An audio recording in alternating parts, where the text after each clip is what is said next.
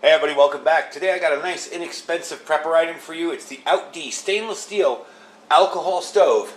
And we're going to open it up and show it to you when we come back.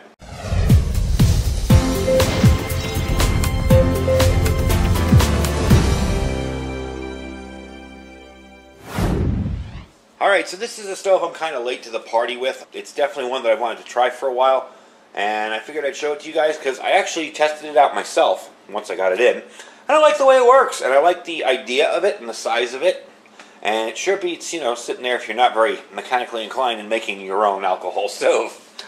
So, let's open it up, take a look inside. The container, the package it comes in, is pretty well made, pretty decent. You know, it's not 1000D nylon, but it's definitely well made. This was one of the issues that I noticed. These legs are spring-loaded. So getting it out of the package can be a little tricky because it gets caught in the little springs. I don't know if you can see that. But you'll see how they work, so it's cool. There's your bag. Alright. That's what it looks like. Now the biggest thing people run into is they get confused as to how to open this. Because if I told you to pull down on these legs, you'd be like, what? There's no room to pull down on it. It'll hit the top. Well, it does work. So you're going to pull down and you're going to swing this over. I want to show you. When you swing it over, let's see if you can see that. It clicks into place. There's a little notch and a little piece on the thing that lets it click into place on the leg. So yeah, just pull down, turn, let it go. Pull down, turn, and let it go. Straighten that up, and once you're done, there's your stove. The nice part about this is it's an alcohol stove that's made for a little bit of a bigger pot or pan. It'll work with the smaller ones too, but it works pretty well with a bigger, larger pot as well. So if you have one set of, you know, camp cookware, or your bug out gear has one set of cookware, and it's a bigger one, you don't have to run and buy something else. But if you have something smaller, it'll work too. The only set I haven't seen it work very well with, and I did test it, was your Stanley Cook Kit. Because the sides of the Cook Kit kind of are slanted down, and these are slanted down, so it was kind of tippy and not very stable. So let's get into the size of this thing. It's 90 by 130 milliliters. It has a capacity of 100 milliliters of your preferred fuel. Today we're just going to use heat. That's 3.8 ounces. I would suggest maybe using 1.5 ounces at a time. It burns pretty long for 1 ounce. I'll tell you about that in a sec. You want it to boil. You want the alcohol to start boiling and making the flame come out as a gas. So if you put too much in, it might take too long to do that. The materials are stainless steel. The inside is an aluminum liner. I have seen people pull this out. I wouldn't pull the liner out, just because then you start getting flame through here instead of out of the jets. So I just leave it the way it is. The net weight is 8.7 ounces. Burner inner diameter is 2.17 inches. Burner height is 2.6 inches. And the stand itself is 3.5 inches tall. And you've got 18 jets all the way around.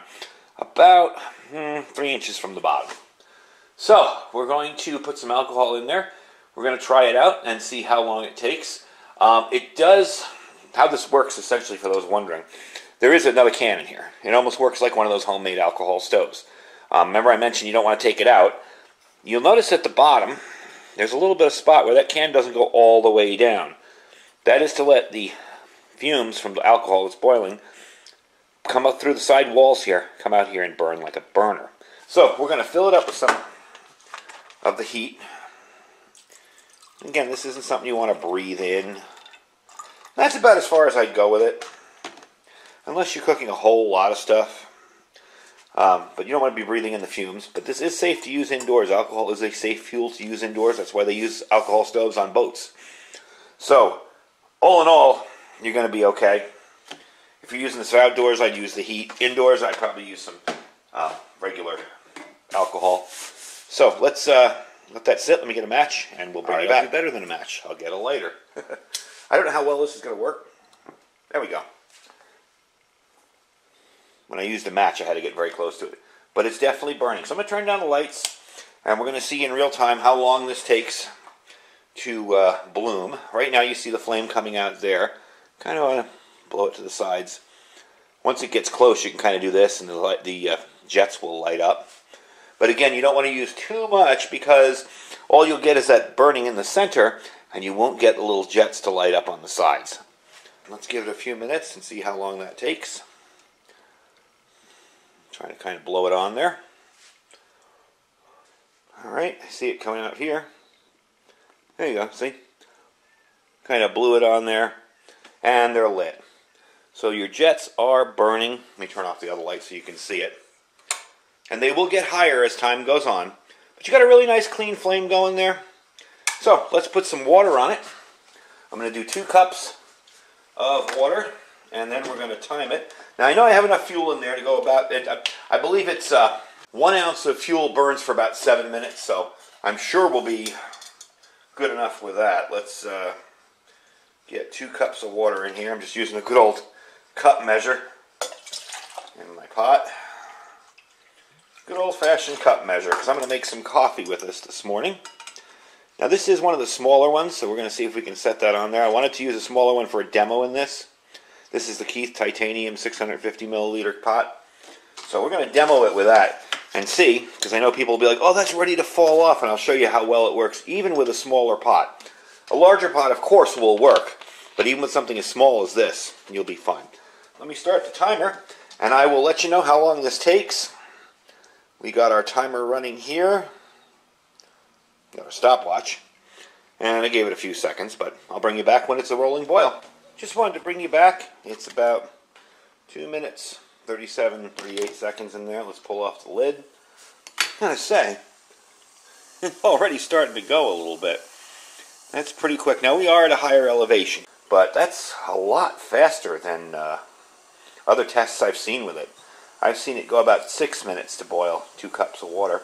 And I did use the measuring cup here, so that's 1 cup each. So let's see where we're at. We're almost there. 3 minutes. And I don't have the lid on anymore because I want to show you when it comes to a boil. This is, now normally if this was just for me and not for a test, that would be fine for my coffee. But we're going to let it go all the way through and make some coffee. Okay, let's say 3 minutes and 50 seconds. Got a rolling boil. I'm going to pull it over here carefully.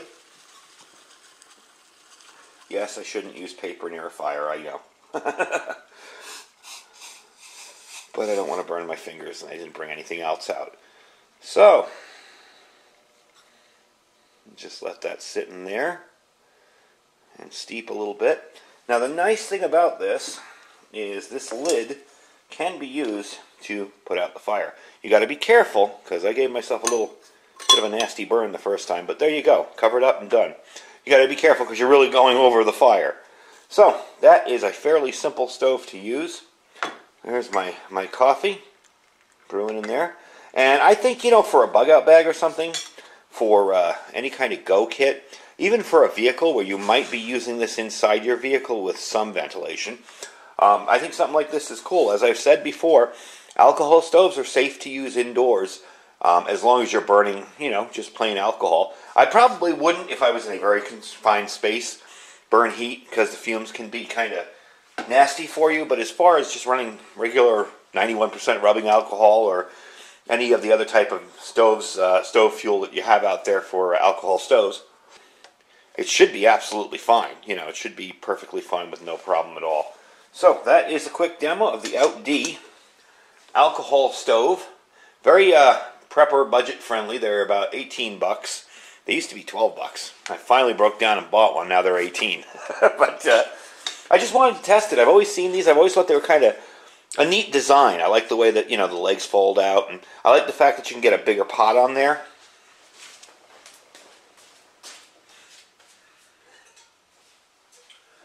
One, two.